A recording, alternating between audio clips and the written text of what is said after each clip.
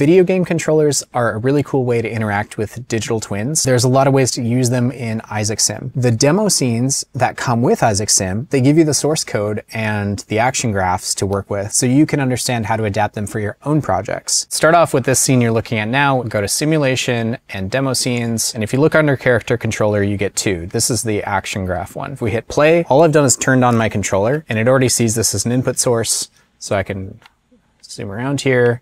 Now what's slightly more interesting here is I can't go over the edge. So it's using a capsule as a collider so I can run into things and I don't go through them, which can be very useful.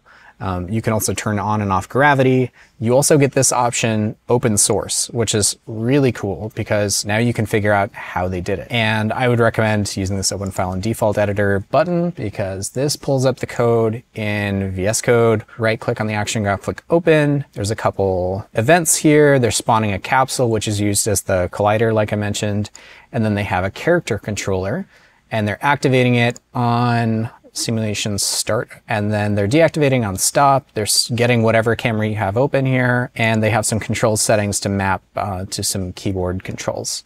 The gamepad controlling is just done under the hood. I didn't set any of that up for this example. This is the Python one, and if we hit play, it's a different scene, and I can move around with the gamepad.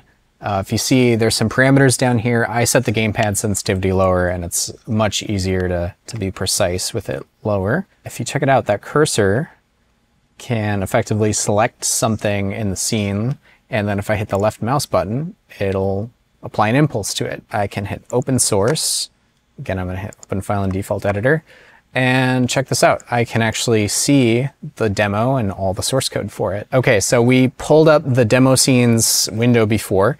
That's not where all the demo scenes are. So if we go to Isaac Examples and then Input Devices in Kaya Gamepad, and after a little bit of time, this loaded. And if we hit play, now I can drive this wonderful, adorable little robot around, which is really fun. So let's hit open source code, and it pulls this up in my default editor. We can look at how they did this. I think this one also has an action graph that's doing a lot of the work.